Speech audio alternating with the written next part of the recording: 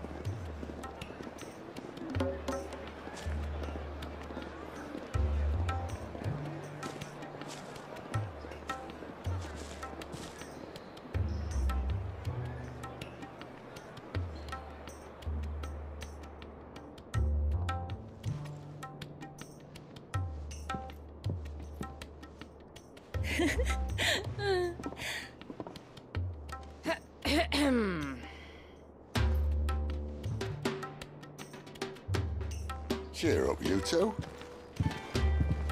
Can't think of a safer place in the Empire than it.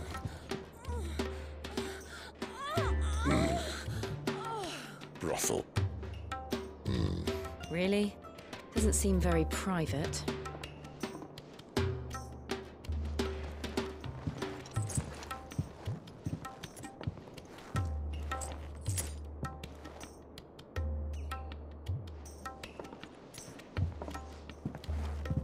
So then, how do we proceed? We'll be using the glass gate. Tonight, just after sunset.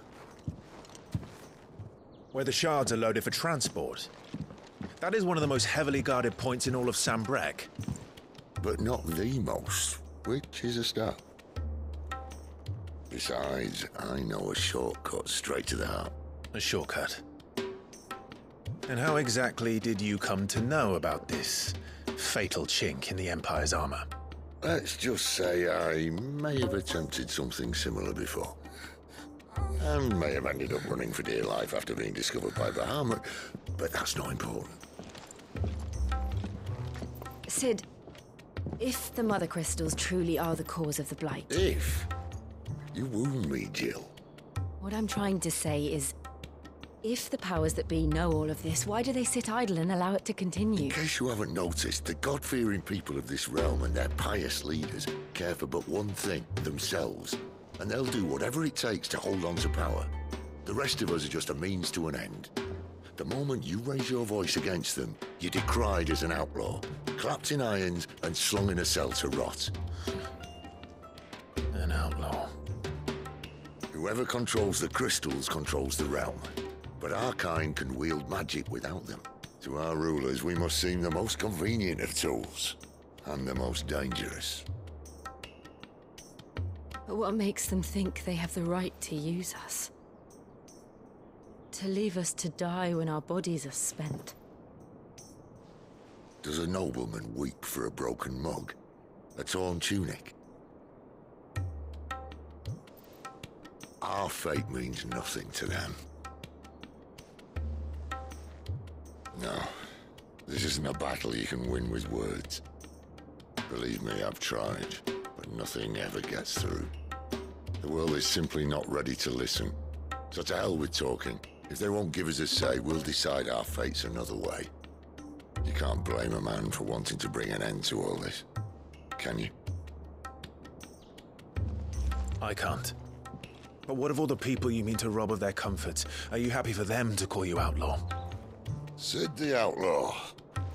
Ah, that'll do me. You might at least pretend to take this seriously. Have a little faith, Jill. Even if you don't think much of my choice of digs. If it means my deeds will be remembered, I'll gladly play the role of villain.